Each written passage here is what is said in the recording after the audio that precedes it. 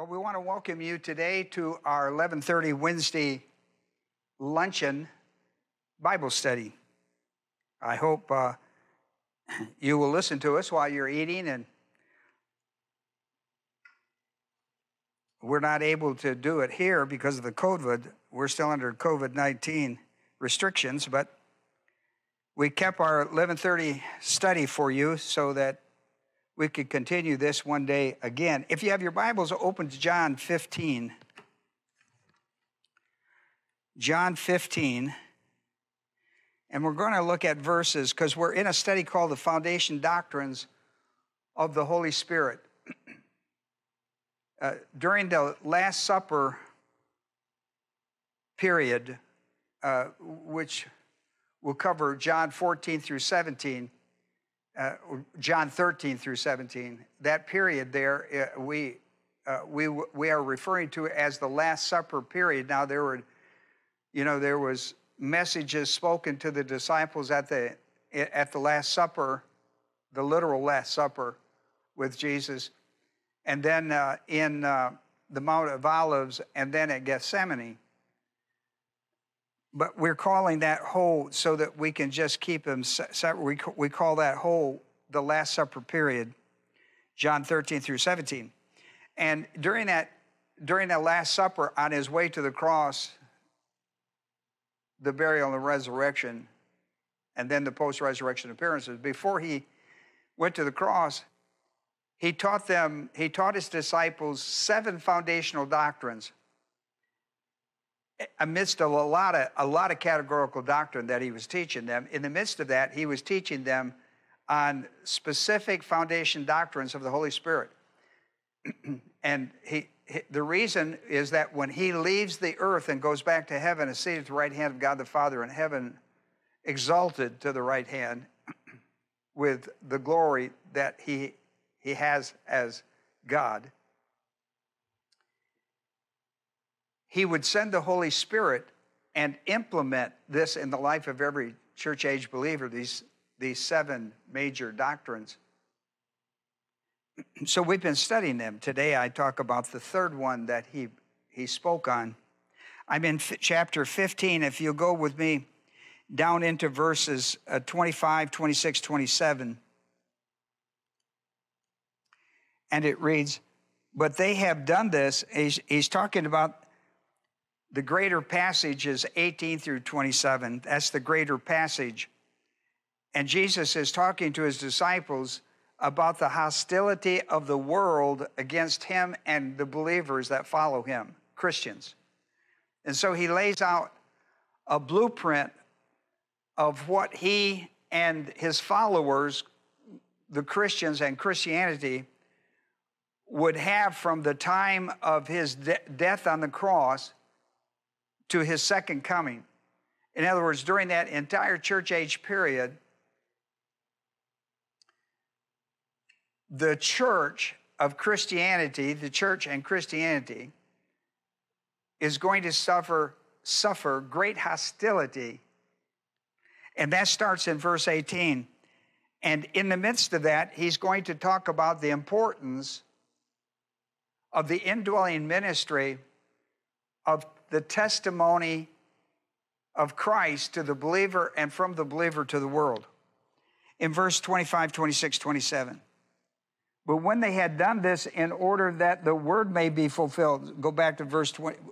I'll just drop back quickly to 23. "He who hates me hates my Father also. If I had not done among them, the world, the works which no man ever else did, they would not have sin. But now," that's the purpose Christ came into the world. "But now that they have both seen and hated me and my Father as well." Verse 25. "But they have done this in order that the word of God may be fulfilled that is written in their law." And he's quoting Psalms 69:4. "They hated me," watch this, "without a cause." They hated me without a cause. Verse 26 is when the Holy Spirit comes, Pentecost and following, When the Comforter comes, whom I will send to you from the Father, here's our message. That is the Spirit of truth. That's a title for the Holy Spirit's ministry during the church age under the new covenant. That is the Spirit of truth who proceeds from the Father. He will bear witness of me, and you will bear witness also, because you have been with me from the beginning. So we're going to talk about it. He's speaking specifically to the disciples. We're included in that when he comes, he will be the great witness to us and from us. Let's have a word of prayer. Remember, the Bible is a spiritual book for spiritual people.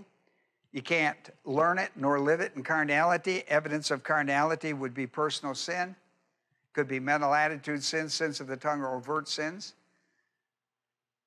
You must confess these to get out of carnality and back into spirituality, which is the ministry of the indwelling Holy Spirit. 1 John 1:9, if we confess our sins, he's faithful and just to forgive us and cleanse us. The cleansing takes us to the cross of Christ, where his blood cleanses us from all sin. For the unbeliever, it removes Adamic sin, the 13 judicial charges of Adamic sin, which you can read on our website if you're interested. When they believe that, those are removed from his life. And for the believer, the blood of Christ works to restore us to spirituality, not salvation. That's for the unbeliever. But for spirituality, that's for the believer. The cleansing work of Christ from the cross extended to the Christian life. To recover from carnality, evidence of carnality is personal sin. When I confess that, I'm restored to spirituality, and that's the key. That's the key to Bible study. We studied last week how in John 14, 25, 26, that the Holy Spirit would, when he comes, he will teach and recall the Word of God from our souls. So that's a very important principle. Well, today, we're going to look now at the subject matter of chapter 15, verses 26, 27. But remember, I included 26 because he says they have done this hostility, the world in hostility against Christ and Christianity, in order that the word might be fulfilled, that it was written in a messianic Psalm 69, they, the world, hate me without a cause.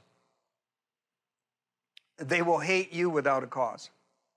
He said, if they hate me without a cause, they will hate you without a cause. I mean, sometimes it's difficult to know why somebody hates you because there's no rhyme or reason to it. That's what Jesus is dealing with. The world, because of your identity with Christ and his identity with their sin, they're going to hate you. Now, their sin, they find pleasure in it, but there's also judgment in it. Both in time and eternity. I mean, it has consequences. Sin has consequences. And so Christ came to die for sin on the cross. He died for the sinner, sin. You know, like Luke 19:10. He came into the world to save sinners. Paul said in 1 Timothy 1:16, he came into the world to save sinners, among whom I was the chief. We all probably feel that way once we get saved, I suppose. Well, let's take a look at this today. I want you to focus on a few words. Let's go back to 15.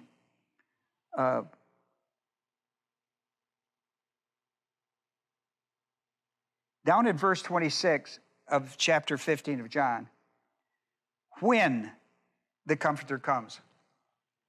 When the Comforter comes. He's not going to come to dwell inside the believer.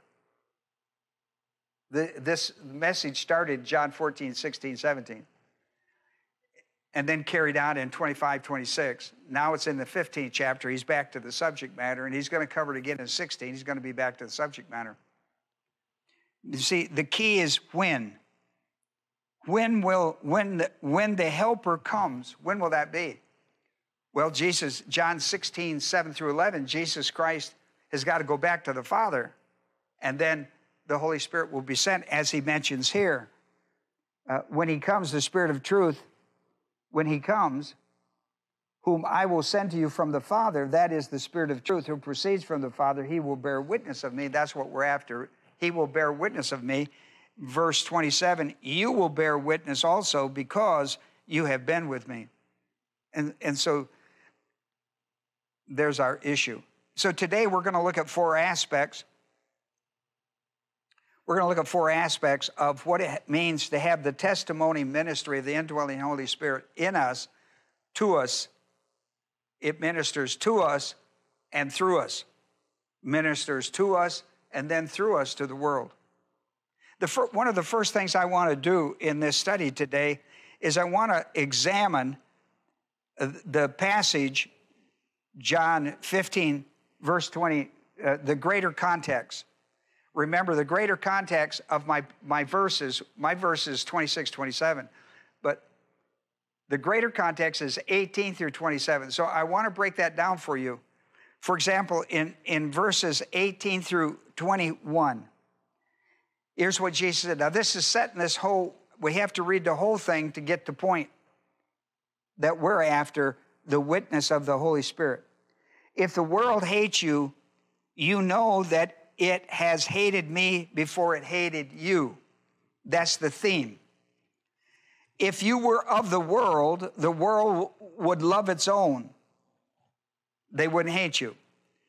But because you are not of the world, but I have chosen you out of the world, therefore the world hates you. And that's the reason. Now, they're going to do that. It's not the reason in their mind, because they hate you without a cause, no rhyme or reason. Then he goes on in verse 9, and that was verse 18. In verse 20, remember the word that I said to you, a slave, back in earlier teachings, remember the word that I said to you, a slave is not greater than his master. If they persecuted me, they're going to go from hate. Hate is going to produce persecution of Christianity. If they persecuted me, they will also persecute you. If they kept my word, they will keep yours also. Then he goes to verse 21. But all these things, that's the hatred, the hostility of hatred and persecution of Christ and his followers. But all these things they will do to you for my name's sake, for the sake of Christ. You're going to bear witness in you and through you, and that witness is going to bring hostility from the world to you. We see it in America today. You'd have to be asleep not to see it. All these things they will do to you for my name's sake. We call that undeserved suffering. You need to read Philippians 1:29. It has been granted by God for you to be saved and to suffer for Christ's sake. For my name's sake, because they do not know the one who sent me. Then he comes to verse 22 through 24. Actually 25, but I'm going to go through 24 with it. If I had not come and spoken to them, they would not have sinned. But now they have no excuse for their sin. See, he's really going to get into that in John 16, 7 through 11. He who hates me hates my Father also. Verse 24, if I had not done among them the works which no one else did, they would not have sinned. In other words, he identified himself to be a sinless person. He who is without sin. You see, he who is without sin. 2 Corinthians 5:21, he who knew no sin became sin for us that we might be made the righteousness of God in him. That's the point.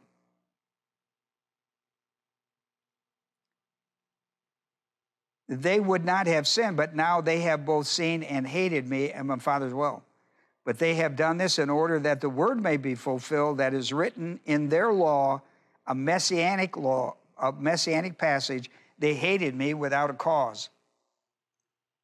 And of course, then that brings us, and in point number 1 on your paper, I've put an outline for you. I did a homiletical outline. I did it S words, servant. I did servant in verses 18 through 21. The servant of Christ will be persecuted by the world. And I gave you Philippians 1:29. That's the servant. Now the spiritual. In verses 22 through 24, there will be spiritual conviction of sin of the world by the witness of Christ, by the testimony of Christ in me. What happened to your life, Ron Adema? I believe that Jesus died one day. I believe that Jesus died for my sins that separate me from a holy God, and that he was buried, and on the 3rd day of his burial, he was raised from the dead to give me life everlasting. And he changed my heart. He changed my heart. The Bible is filled with stories of people who have been born again and their hearts have been changed. They're different people because they have been born of God. They've been born of the Spirit of God, and the Spirit of God speaks the truth of God to them and through them. It's a marvelous thing. And we'll read it again in John 16. This is why we carry the gospel in Matthew 28, 18 through 20 is why we carry the gospel throughout the entire world.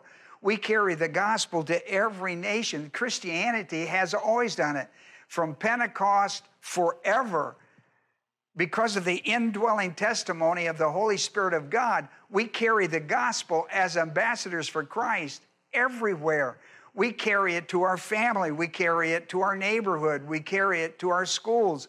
We carry it to our communities. We carry it throughout our nation and from our nation to the rest of the worlds of nations. Matthew 28, 18 through 20, we do that because our hearts have been changed. We're not the same person we were. Listen, I'm not the same person today I was yesterday because of transformation, the renewing, the constant renewing of my soul. I don't expect to be the same person I was yesterday. That's transformation is conforming me to the image of the person of Jesus Christ. My life should be filled with humility and peace and patience and kindness and goodness. These are things that I keep out there as a benchmark. The Holy Spirit produces them under the ministry of the Word of God. I mean, I don't set out to do all those things. I walk in the Spirit and I walk by faith, and God does these things. He transforms your life. Once your heart is changed, once you believe the gospel of Jesus Christ, you are born again. Your soul is born into spiritual life. It bothers the Christian even to be carnal. He could never be lost. I mean, the change that comes in your life from being lost, from a relationship with a holy God. There's no way to even compare them. But see, there's another step in that, and that's the transformation, bringing my life out of Ron Adema into the person of Jesus Christ. The more you're with me, the more you should see Jesus, and the less you should see of Ron Adema. And that's a benchmark that I have to work on.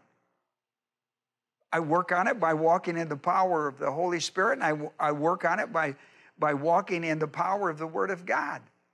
I don't work on it within my own structure of my self-confidence and my flesh and all of that. I don't do it. That's not the way it's done.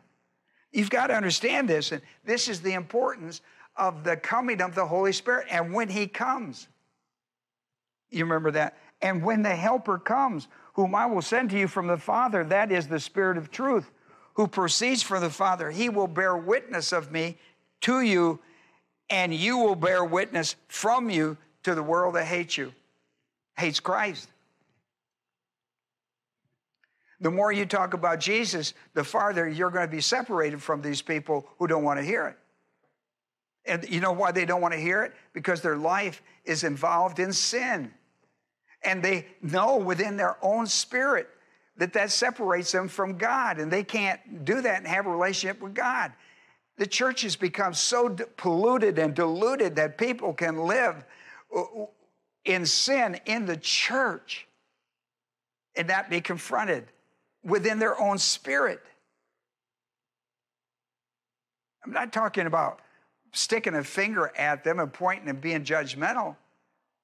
I'm talking about people who claim to be Christians, who live in open, rebellious sin against God and his word.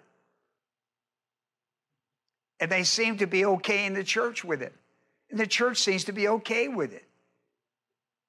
Listen, something's wrong when the Holy Spirit is not bringing great conviction on the hearts of people. We need a good dose of revival today in our hearts. You know, one of the interesting things in this passage, when you look at 18 through 27, is you look at the word if. I just want to show you something. For example, in verse 18 and verse 20, the word if the world hates you, verse 20, if they persecuted me. In the Greek language, there are 4 different ifs to identify something really important. This is a second-class condition. If the world hates you, and it does, you know that it hated me before it hated you. And you should know that. You should know it because he told you that. You don't have to tell it over and over and over and over again. And you should know that they hate you without cause.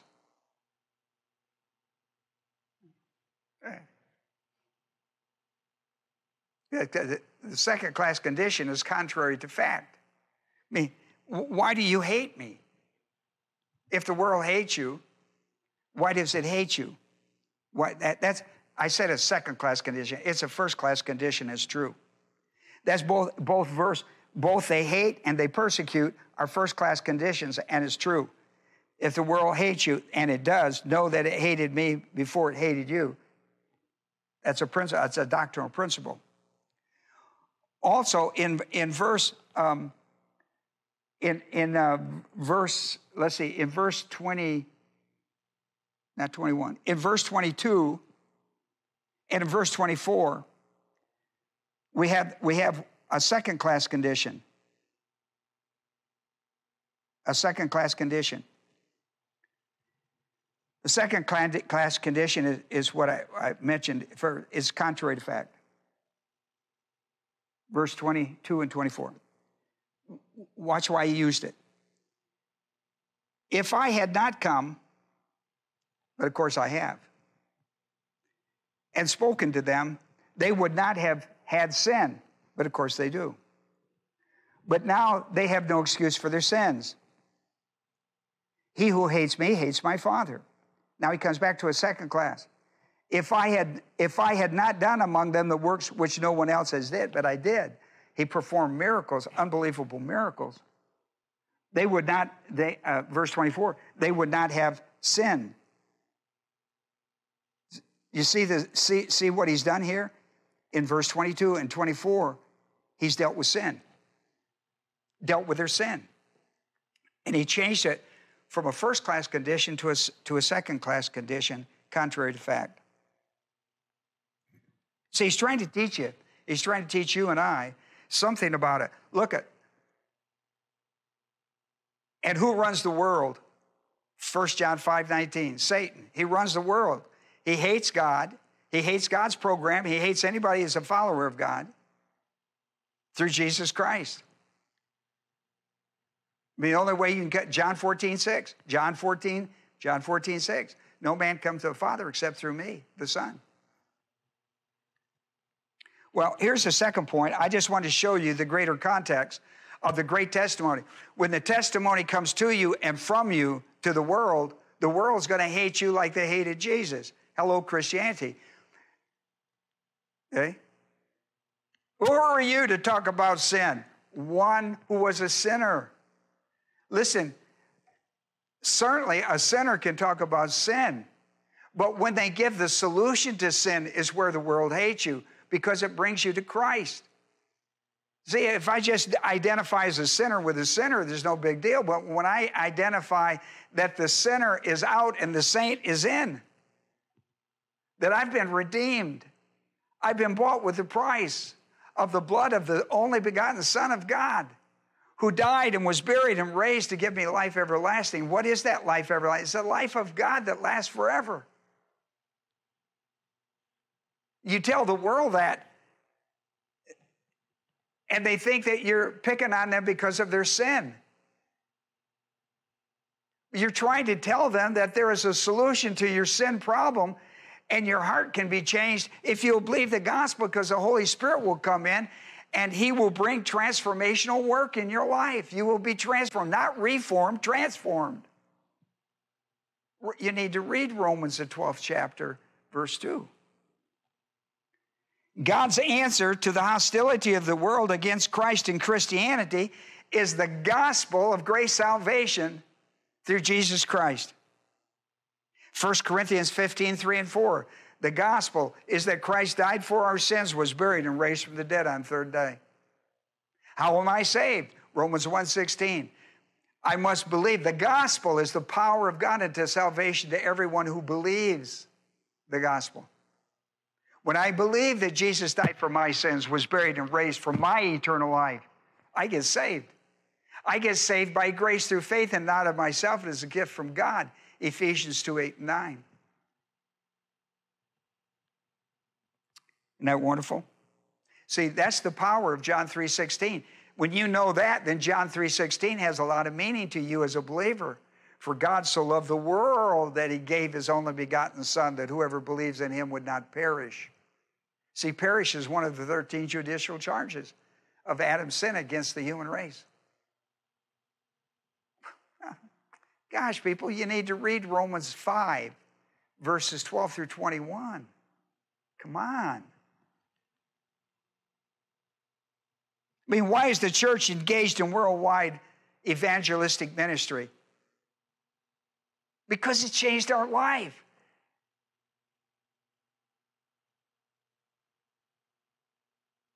We want to carry the message because of the life transformation. It's not about sin, it's about salvation.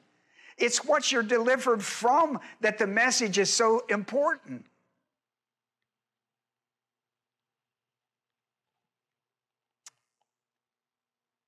Worldwide ministry of evangelism will be executed by the indwelling ministry of the Holy Spirit from the lives of individual church-age believers. Isn't that marvelous? Acts 1:8 tells you, start evangelizing where you are in Jerusalem. Go to Judea. That would be like the Birmingham to Alabama. And then stretch out to the south, and then stretch out to the nation, and then go to all the worlds, all the other nations of the world. I mean, do you not understand Acts 1:8? I mean, Pentecost is coming. It's going to blow. Acts 1:8 was stated before Pentecost. He said he gave him Acts 1:8 and said this is going to come in just a few days, 10 days. It's Pentecost. The church has been on fire for world evangelism ever since Pentecost. It wasn't Paul, it was Pentecost. They're both P words, but they're different. Paul ain't going to get converted unless we have Pentecost. He's going to have 8 works of the Holy Spirit because of Pentecost.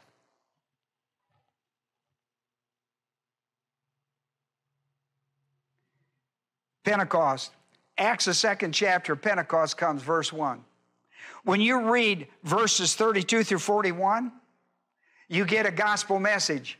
Peter stands up and preaches the clearest gospel message, 22 through 41. When you get to verse 41, an invitation is extended, and 3,000 people got saved at Pentecost. In verse 47, Acts 2, you're going to hear that people were being added to the church daily because of evangelism that broke out at Pentecost. When you go to the 4th chapter of Acts, this evangelism that started at Pentecost is still going on, and it's moving down the road. It's going from Jerusalem to Judea, Samaria, and the uttermost parts of the earth. When you get to the 4th chapter of Acts, in verse 4, you've got 5,000 people saved. When you get to the 8th chapter, you've got Philip. He's on a way. He's just come out of a great meeting, an evangelistic meeting where many were saved in Samaria, entire towns and villages. And he's on his way to more missionary work when the Holy Spirit tells him to take a side road. And he thinks that's silly to do that because it would take him off course. But he's obedient to the Holy Spirit, who witnesses to him that there's ministry down the road. He don't see it. It's a dead-end road as far as he's concerned from what his plans are. But yet he's obedient to walk in the Spirit. When he gets down there, he finds an Ethiopian eunuch sitting in a chariot from a foreign country who doesn't understand what he's experienced at Pentecost and the whole holiday where Christ died, buried, raised, the whole thing all the way from the Passover to Pentecost. And he's trying to piece it all together. He can't understand the gospel and how a person is saved and what's all that mean. And Philip pulls up next to him and stops and said, "Can I help you?" The guy said, "Yeah, I don't understand what I've just witnessed and seen. I don't understand it." And Philip is able to explain to him the gospel of Jesus Christ in simple terms. Christ came and died on a cross. He was buried and he was raised from the dead on the 3rd day. If you believe it, you're saved. The guy got saved, got baptized, and became a missionary to Ethiopia. And Philip went on his way preaching the gospel of Jesus Christ. Where did that begin? Where did that begin? It began at Pentecost. It didn't begin with Paul. It began at Pentecost. When you get to the 9th chapter, Paul gets saved. He's out. He's full of hostility. He hates Christ. He hates the Christians. And he's out to destroy them. And he gets converted. And God calls him not to go to the Jew. He calls him. He sent Peter to the Jew. He sends Paul to the Gentiles. Listen, he already told that to Peter in Acts 10 and 11. Paul got saved in Acts 9. The Lord told Peter to get his eyes open to the greater ministry that God had died for all mankind, not just for the Jew. That's Acts 10 and 11. When we get to 12, 13, and forward, the rest of the book of Acts, we got Paul. But before we had Paul, we had Pentecost. My, people. Paul would be ashamed the way some of you talk about Paul. He'd be ashamed. Because you don't pay attention to the Word of God. He'd be ashamed of you. What happened between Acts 2 and Acts 13? My craziness. This worldwide evangelism began at Pentecost, will go to the second coming of Christ until the church is removed from the earth. 1 Thessalonians 4, 13 through 18, 1 Corinthians 15, 51 through 58.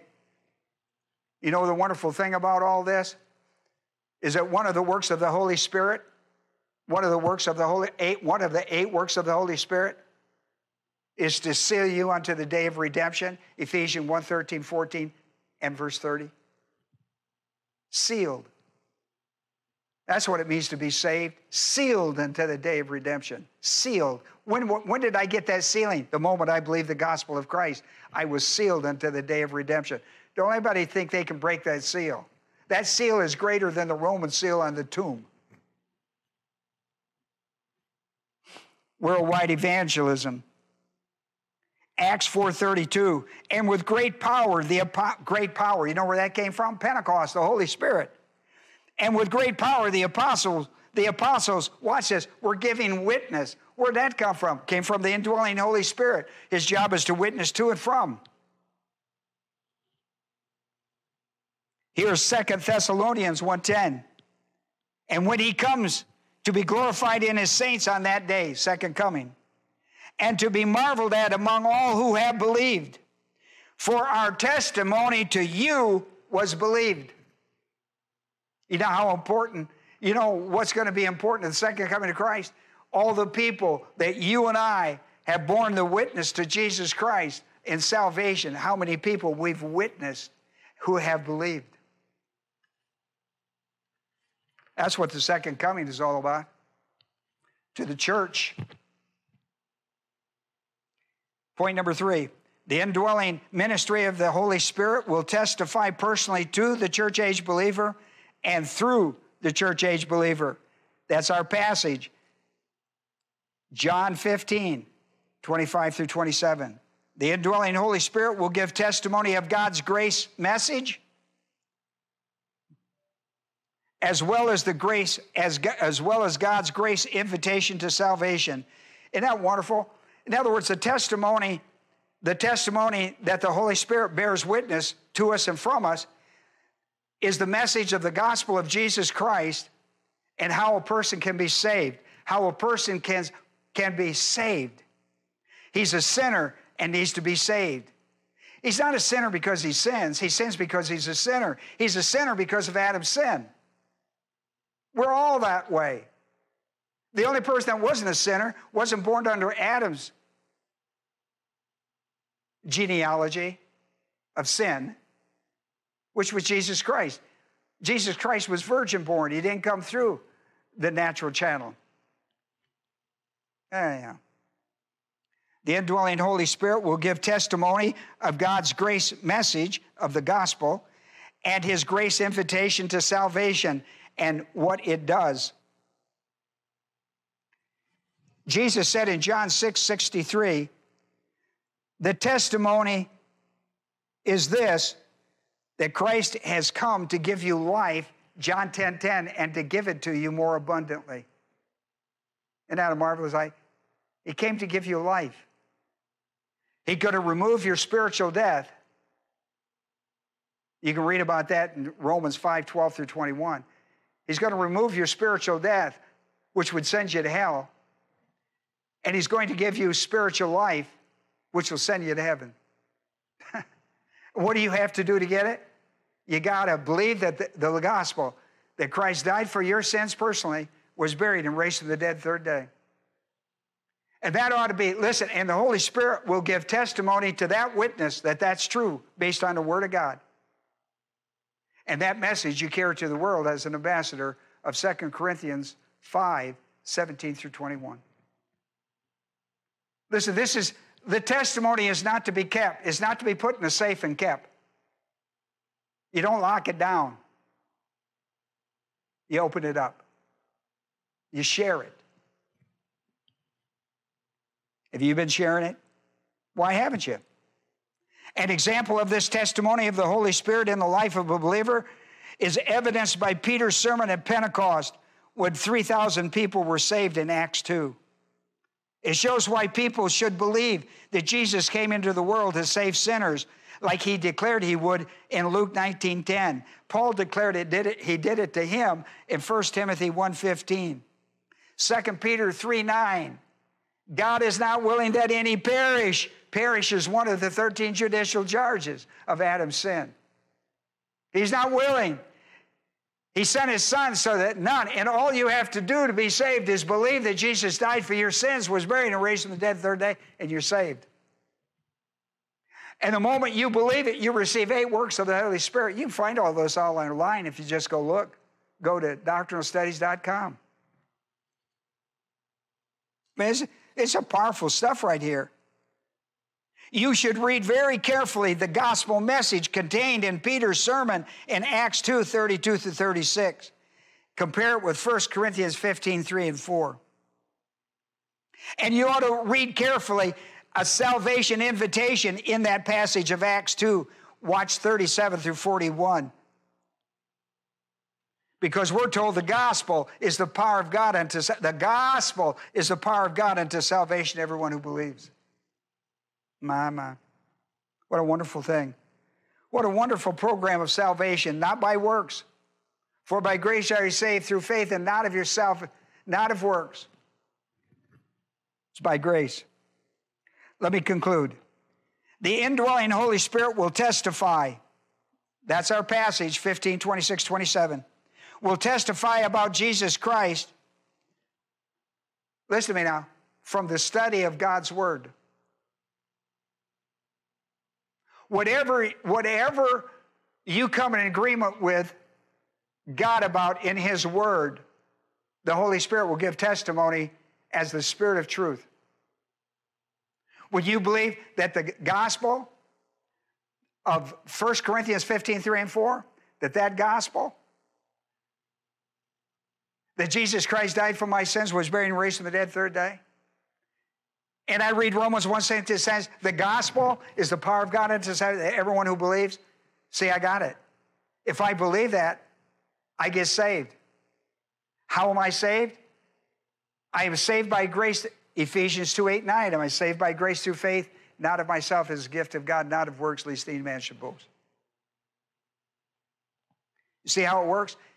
Once that's pulled together in my mind scripturally, I have the witness from me. I have the witness to me when I begin to put all that stuff together scripturally in my soul. And I go like, oh yeah, that's how that thing is done.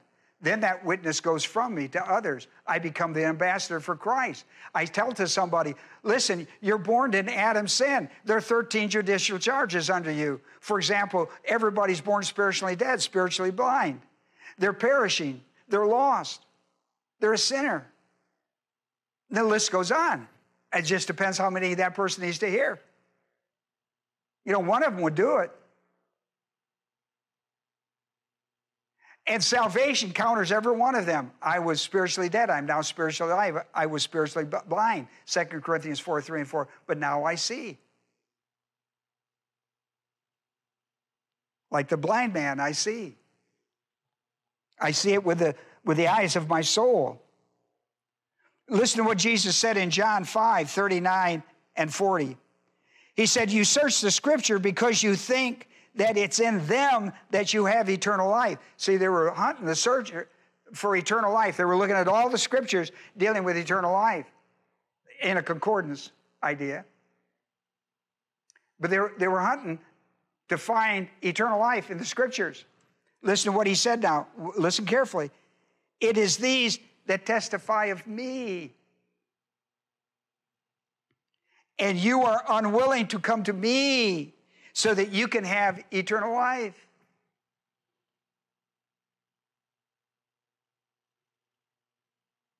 If you're searching the scriptures for eternal life and you're not willing to pay any attention to Jesus Christ, you will never find eternal life. Because eternal life and Jesus Christ are synonymous. Listen to 1 John 5:11-13. And the testimony is this, that God has given us eternal life, and this eternal life is in his Son. He who has the Son has eternal life. He who does not have the Son of God does not have eternal life. These things I have written to those of who believe in the name of the Son of God, so that you may know that you have eternal life. Now the witness comes from me. Once the witness is established in me on the basis of the Word of God, now that witness can come forth from me with confidence, because I can show them in the Word of God. I can show them, and see, what the Word of God gives you is evidence of the testimony. Evidence of the testimony. You've got to learn the Word of God, people.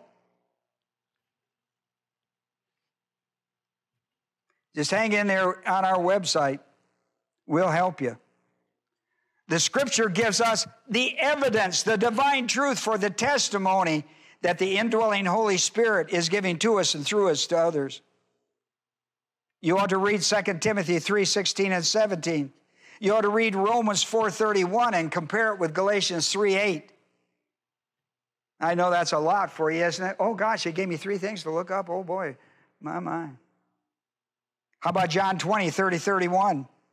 These things have been written so that you may believe that Jesus is the Christ, the Son of God, and that through believing you may have life in his name. See, again, where's the evidence of the witness? Where's the evidence of the witness? In the Word of God. Just go to the New Testament and begin to read the church age information. I gave you places where, for example, you ought to read Luke 24, 44 through 50, 44 through 50. And you will find in verse 45, it says, you were witnesses of these things. See, that's the testimony. You are witnesses. Witnesses. That's people who are able to give an account of what's happened to them. 1 John 4:14, we have seen and testified, John writes, that the Father has sent the Son to be the Savior of the world. I write to give you evidence of the testimony. 1 John 5:9-12, I read some of that to you. 1 John 3:13-24 should be read. Verse 24 says, we know by this that he abides in us because of the Holy Spirit whom he has given us.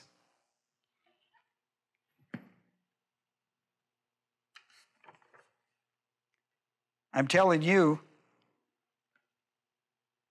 that you have the indwelling. One of the 8 works of the Holy Spirit is indwelling. Now what has the great ministry that flows from the indwelling Holy Spirit, why you should walk in the power of the Spirit, Galatians 5:16, so that all of these attributes of the Holy Spirit can be found in your life.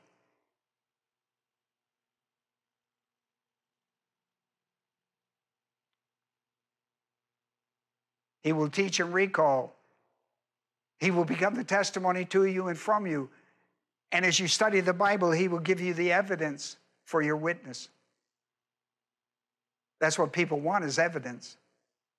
You go to a court of law, no matter what your witness has got, what's the evidence? Can we put the evidence together?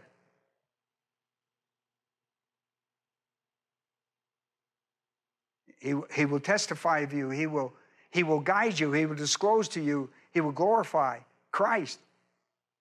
I mean, all these things, the great manifestation of the ministry of the Holy Spirit is just phenomenal. And I'm just talking about the indwelling. One of the 8 works is the indwelling Holy Spirit. And that's what I'm talking about, is what Jesus was talking about. The manifestation of the indwelling Holy Spirit. Let's pray. Father, we're so thankful today for these that have come our way to study with us the Word of God. We've opened it up, Father. I pray they would open their hearts to believe. The Holy Spirit could channel it into the faith cycle where they hear it, they believe it, they apply it, and they complete it so that it can develop transformational living in their life, can produce the abundant life that is intended to be through Jesus Christ. We will not live in a world without hostility towards Christ and towards us. It will attack the testimony of Christ to us and from us. And what is it all worth? It is what Christ went to the cross to die for, the souls of mankind. The worth is the production of what Christ came to do. What God's heart is all about. He's not willing that one perish. And we are the guide on. We fill that gap between them and God. It's the testimony that we bear of the truth that the Holy Spirit is able to use to bring to conversion. One of the 8 works of the Holy Spirit is regeneration. The Holy Spirit does that when we're faithful to tell them the truth. Make us witnesses, Father. Make us witnesses. May we bear testimony to ourselves by the evidence of the Word of God and then carry it to others, that you might transform their lives as you have ours, in Jesus' name. Amen.